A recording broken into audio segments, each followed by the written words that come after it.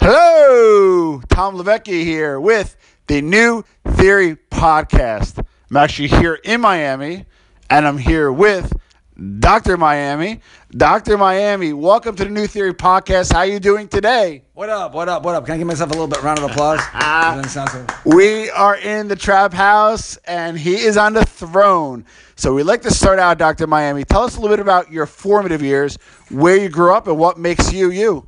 Oh, man, that's you have like 4 hours. As much as you need. So I grew up in Rockland County, New York, Orangeburg, small town, Nice. About 35 minutes out of Manhattan.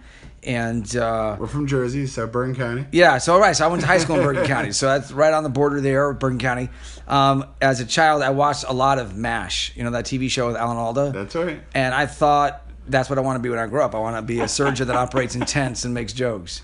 Because that's what I thought surgery was. It wasn't until much, much later I realized that those were just actors and comedians. But anyway, so that literally got me on the path to medicine from watching that TV show.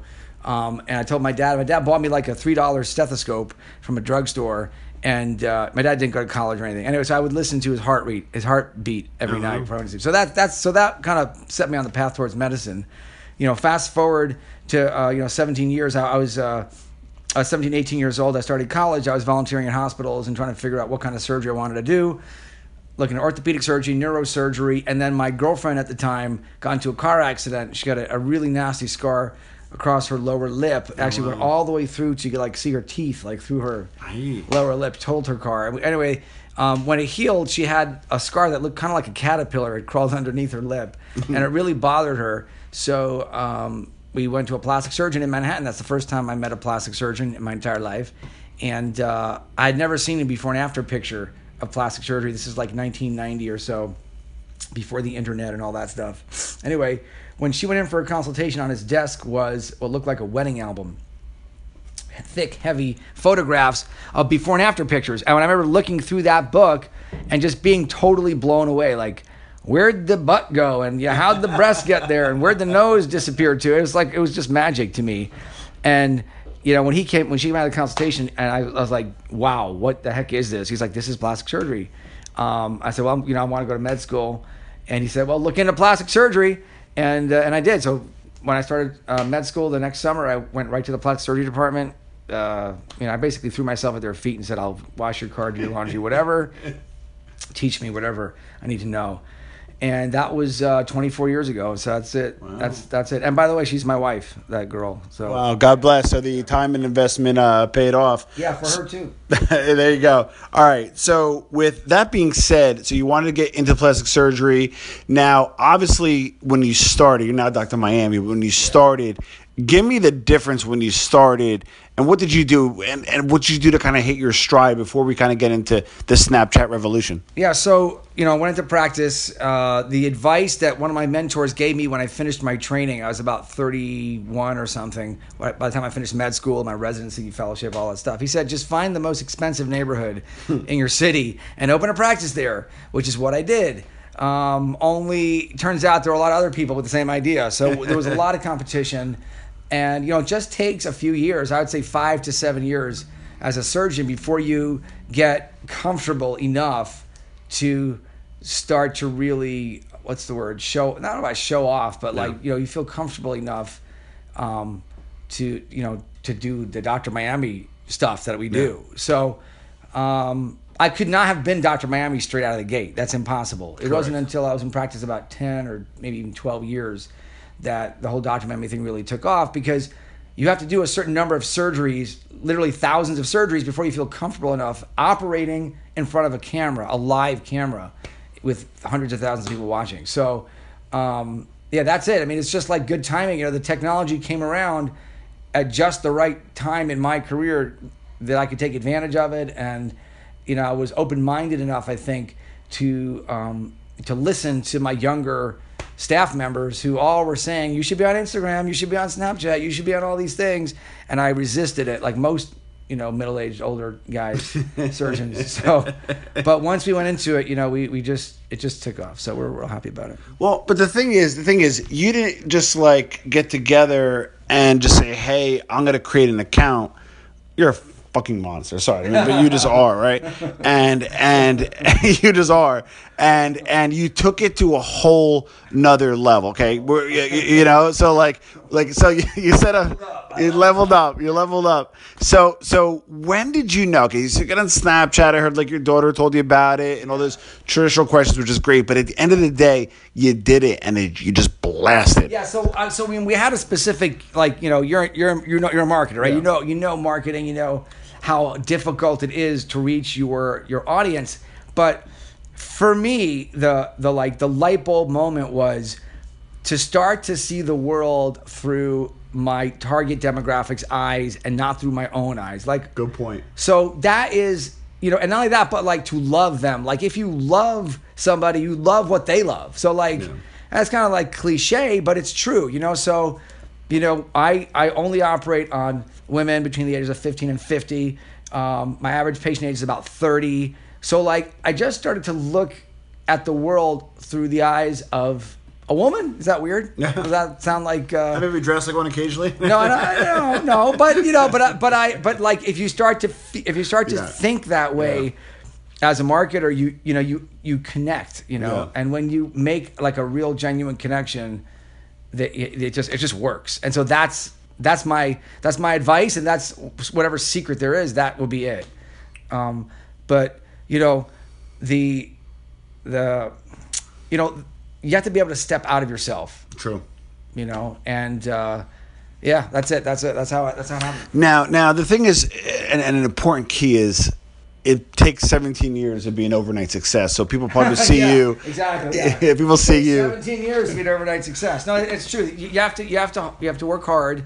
And you know, if you look at the development of my career, you know, from the children's book on, from the children's book on, which was already, you know, 5 years into my practice, you know, I again trying to identify with my patients and their needs, as opposed to like what I think would be most interesting to me. So the children's book was like the first thing that got like national attention, that like it got me, and I sort of understood from both the patient's perspective, the market's perspective, and also like the media's perspective of what they're interested in. So, and then, you know, I started commenting on celebrity plastic surgery. Like I never turn away an opportunity to give an opinion. Yeah. You know, a professional opinion on something. Yeah. And there were a lot of surgeons that were like, you know, oh, that's not, you know, I'm like, no, this is part of the game. It's part of the game of the media, of being a celebrity. They want you. They want to be in all those pictures of paparazzi. You know, they're all scheduled photo shoots. You know, they don't happen to end up on a beach, you know, looking perfect with their makeup on and their hair done. That's right. And the paparazzi catches them like that. So once you understand a little bit about how the media works from that side, you know, you can use whatever business you're in, can maximize exposure through those kinds of things. Now, one of the biggest misconceptions is that social media is free, and it's not, because you have staffers. So social media is not as free as you think. I mean, look, it's more free than, say, Google pay-per-click. It's not correct. You know. And you can spend a fortune on Google pay-per-click if you have a small business or something, or a large business. But it's not entirely free. Number one, it demands your time, a lot of time and a lot of attention. And to the extent that you are consistent with it, you will grow an audience. But if you ignore it and you ignore your audience, and I don't just mean posting regularly, I mean interacting with the comments, interacting with your direct messages. If you don't interact with your audience, it will not grow. So once we started to get past a certain threshold of followers and messages, I realized that I couldn't do it myself. We had to hire people. We have 2 full-time Snapchat, Instagram people. Wow. You know, and they do all the try to answer every message.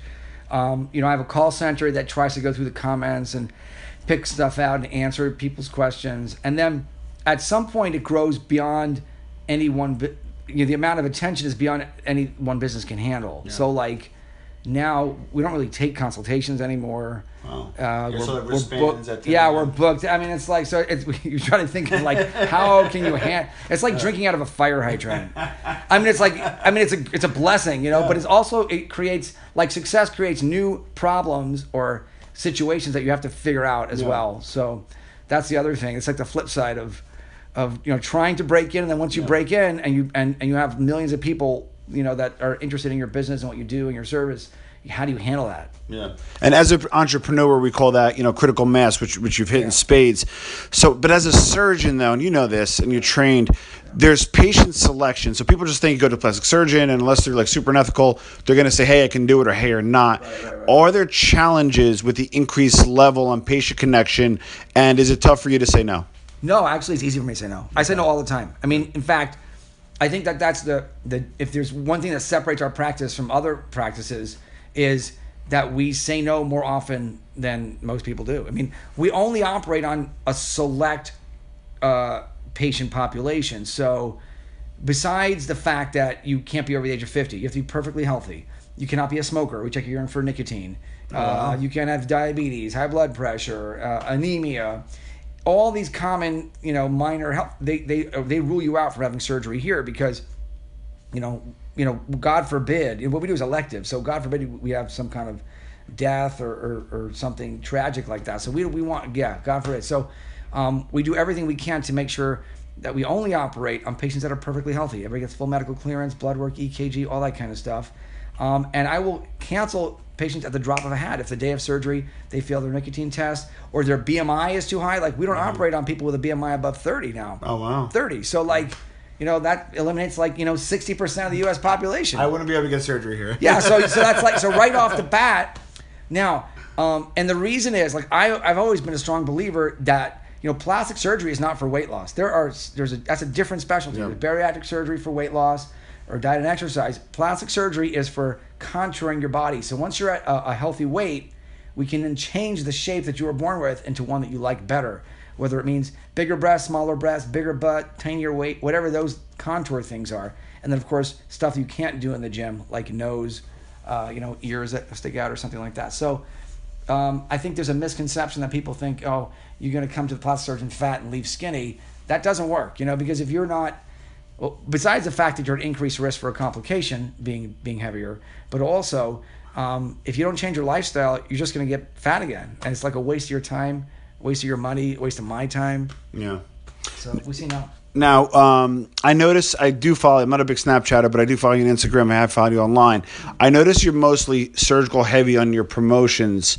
Are you still doing the non-surgical stuff? Or you kind of abandon that because you're so busy with your surgical schedule, or do you still do non-surgical? So I've kind of eliminated the non-surgical stuff from my personal. I don't do it myself, but I have the RNPs and PAs that do Botox and that sort of thing. But I focus my time on the surgery. Yeah. It's just more fun for me. It's more challenging, and it's what I train to do. And I hate to say it, but a monkey can do Botox. A monkey can do Botox. I mean, it sounds ridiculous, but if you've ever had Botox a few times, you realize, kind of a monkey can do this. No offense to all the dermatologists that are out there, especially the referring ones. And that's the other thing. The beauty of plastic surgery, or I guess cosmetic dentistry and things like that, is I don't need referrals. Most doctors. Yeah. If you're an endocrine guy, you're only getting patients through other doctors. No one's opening the yellow pages and looking for an endocrinologist. That's right. But as a surgeon, and in a specialty like plastic surgery where the lay public can evaluate the quality of the work themselves, it's a blessing because I can market directly to patients and potential patients. So, for example, if there's a surgeon that's an awesome general surgeon and can take out your gallbladder in 20 minutes, you will never really know how good he did a job because it's all on the inside. Correct. All you see is a little tiny scar. He may actually be terrible. He may have almost killed you, but you would not know that. True. Whereas plastic surgery, all that counts is the before and the after picture. True. Anybody can look and say, oh yeah, she looks much better. True. Now, before we conclude, some rapid fire questions. What guy were you in high school? Which stereotype were you in high school? I don't, people ask me that. I was kind of a weirdo, I guess. No, I was you're good looking, so you weren't a nerd. No, I was kind of a nerd. I was, you know what? I kind of drifted between different groups. Yeah. I wasn't it's I don't know. That's such a deep question. Okay. I was on the swim team. Does that count? It's not really a jock, But like, then you get six packs. So yeah, I had a 6-pack, and I had to get up in the morning, go to practice, and stay late. But I was not like a jock. Like I couldn't play basketball.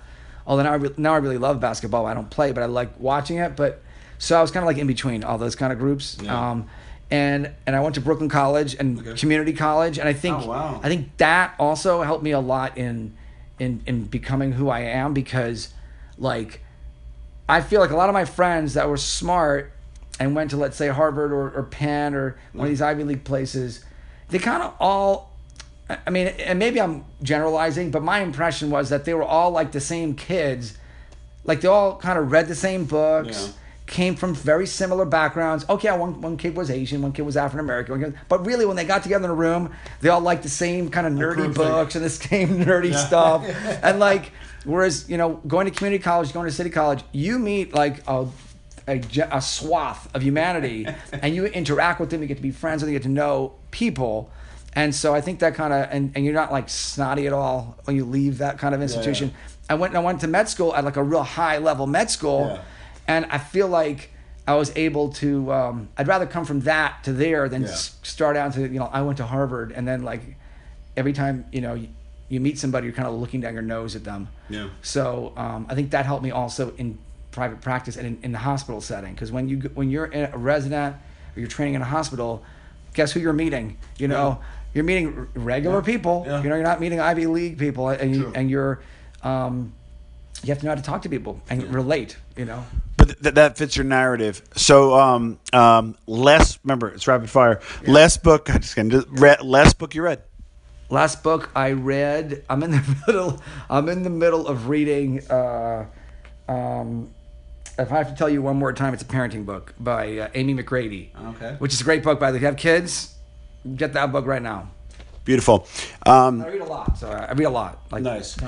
What's next? Because at this point, your practice is killing it. You're living the space you're living in. You're loving it. What's next for you? I would love to make a conglomeration of plastic surgery practices around the country. I would love to be like a surgeon / CEO and like get like really good docs in every city and kind of turn plastic surgery from like a mom and pop individual practices that have varying quality and varying and into more like the way Blockbuster was when there used to be mom and pop video rental places, and then Blockbuster came out. I was like, wow, this is so much a better experience. Yeah. I'd like something like that. That would be my next professional challenge.